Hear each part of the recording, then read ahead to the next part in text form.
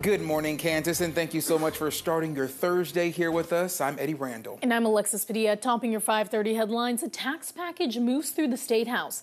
The Kansas Senate took up the Republicans' flat tax bill on Wednesday. Our Capitol Bureau Chief Rebecca Chung has reaction from Governor Laura Kelly.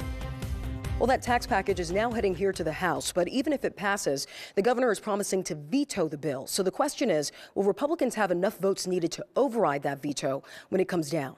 A GOP tax bill is moving through the State House, sparking backlash from Democrats. It just seems that this is being rushed. There are a lot of components here that I really like, but I will say the flat tax is a non-starter. Its biggest flaw for the governor, a single-rate income tax of 5.25%. There's no way the flat tax does not work in the state of Kansas. She's vowing to veto the plan, even with the other add-ons that mirror her own tax proposal.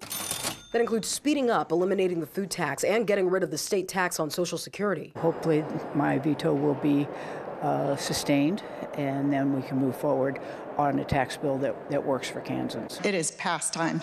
With $3 to $4 billion in the coffers, it's time to give the money back to Kansans. Both Republican and Democratic leaders are holding out for their own plans to pass, arguing that theirs provides the most relief. The governor even siphoning some key votes in the Senate to sign on to her plan. We have got to come up with the ways that help the people, and not just those at the top bracket. Republicans failed to override the governor's veto last year, just one vote shy of the 27 votes needed for the bill to pass. Senator Dennis Pyle, a former Republican turned independent, voted to sustain that veto. When we go back, you don't have the votes. Some point in this session, you're going to come to the realization that we're going to have to, if we want tax relief for the people of Kansas, they're going to have to come and look at what the governor is proposing. Now, the vote in the Senate was 25 to 11. Again, keep in mind, 27 votes are needed to override the governor's expected veto. As for the House, they'll need 84 votes, and they're expected to vote on this week. For now, reporting at the Capitol, I'm Rebecca Chung.